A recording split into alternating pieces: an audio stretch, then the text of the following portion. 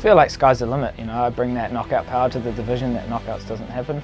If you see my track record, you know, it speaks for itself. I've gotten 10 KOs on my record. The finishes are there, I'm exciting. You know, I never want to be in a boring fight.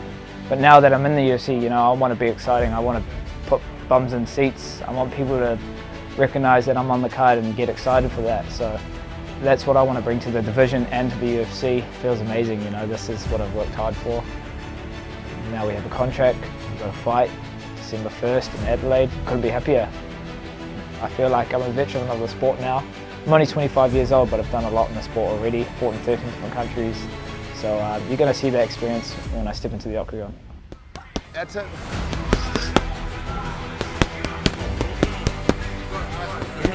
Put the weight in.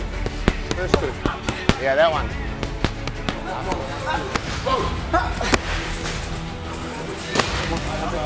Nice. Nice guy.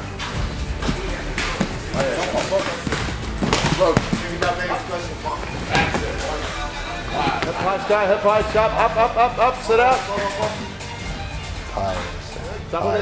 More than capable of becoming a champion. He has a unique set of skills. He has natural power that comes with his weight, which is very rare in that division. So with those natural gifts and his work ethic, I think he can be champion. Kite star, let's go, let's go, let's go. Hey, Modi.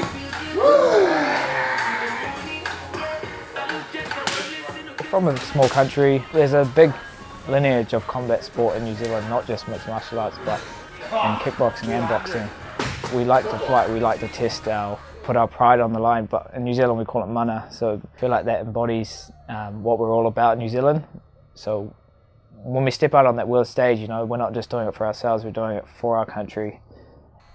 From City Kickboxing, what's unique about our gym having 4 UFC fighters out of the 5 in the UFC, it's the environment that Eugene's created, you know. We're always going to be there for each other, constantly getting better. The term iron sharpens iron, you know, that's definitely applicable to CKB because we're always here, we're always training all year round. So come fight night, you know, we've just done a lot more rounds than our opponent. We've just been constantly in the gym, not just doing a fight camp for 2 months.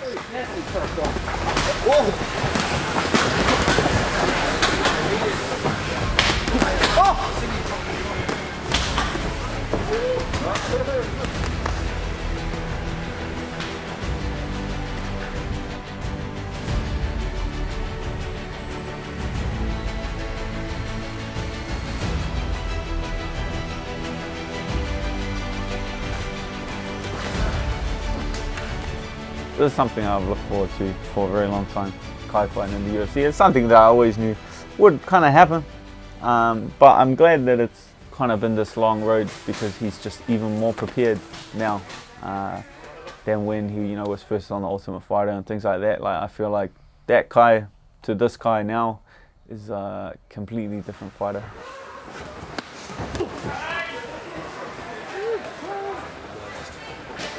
I don't want to limit myself to anything, but I do prefer to strike. I want to get a knockout. I want to get a highlight reel knockout finish. Sit down, put the weight in. We wrestle just as much as we strike at City Kickboxing. So I feel like my wrestling is just as good as any flyweight in the UFC, and I feel like my hands and my kickboxing is just as good as any flyweight, if not better. So you put that combination together as well as my conditioning and having Eugene in my corner, I feel like I can definitely make a statement in the UFC.